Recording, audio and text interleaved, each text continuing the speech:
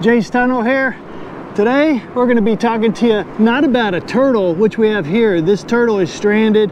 I'm on my electric bike, so I'm not able to pick it up and take it back, but I did call the Amos Rehabilitation Keep and they're going to come pick it up. So they're on their way here right now. But because it's here, because it's alive, I thought, why not tell you something cool about what's living on it.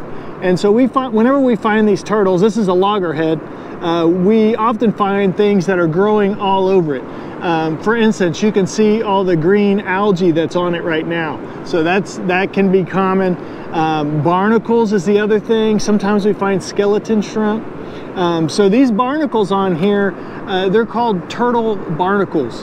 And the reason they're called that is because really they're only found on sea turtles. And hey, this is a good sign that it's got movement. Luckily, the ARC folks will be here in a few minutes to pick them up. Now, the particular barnacle here, it's made up of plates and then moving parts in the middle.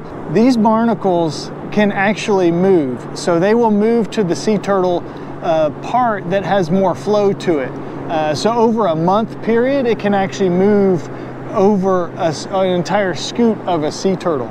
And scientists have looked at these for years, and they can move about 1.4 millimeters per day.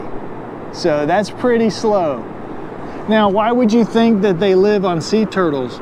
Well, these barnacles, as you know, other barnacles that are out in the world, what feeds on them, there's a lot of things that feed on them. So they'd be avoiding predators is why they would prefer that these barnacles grow on the sea turtle. Now, it doesn't hurt the sea turtle, so that's a good thing.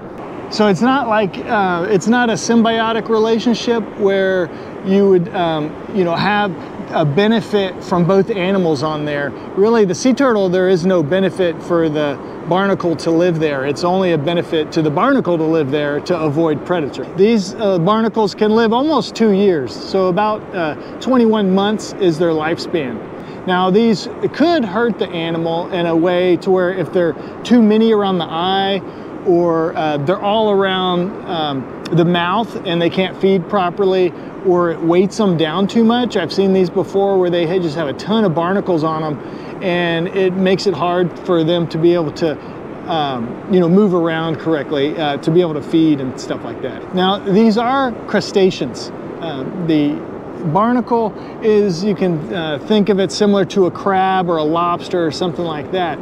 And actually, when it comes out of its plate, it actually uses its legs to filter feed. Sea turtle barnacles can also live not only on loggerheads, but we find them on green sea turtles as well. So hopefully you learned something new today about barnacles living on sea turtles, and we're gonna go ahead and get this turtle rescued so that it can get well and go back to the Gulf of Mexico.